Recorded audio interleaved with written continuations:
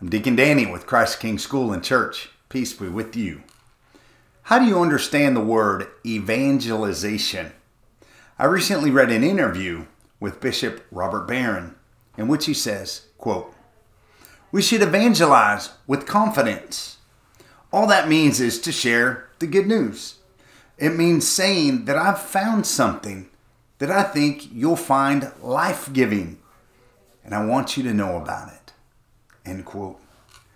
That makes evangelization a whole lot easier if all we have to do is share about our life-giving relationship with Jesus and His church. I find it helpful to remember one thing from Sunday Mass and be ready to share it with folks I see on Monday.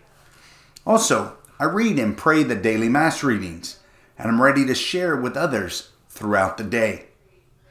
The hope is that I would be able to converse about the latest news, sports, family life, and faith with equal ease. What gets you excited? What are you passionate about? What is it that when you talk about it or think about it, you feel animated and alive?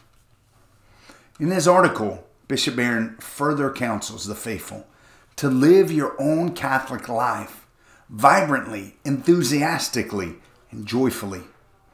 Live your own Catholic Christian life with joy and enthusiasm. End quote.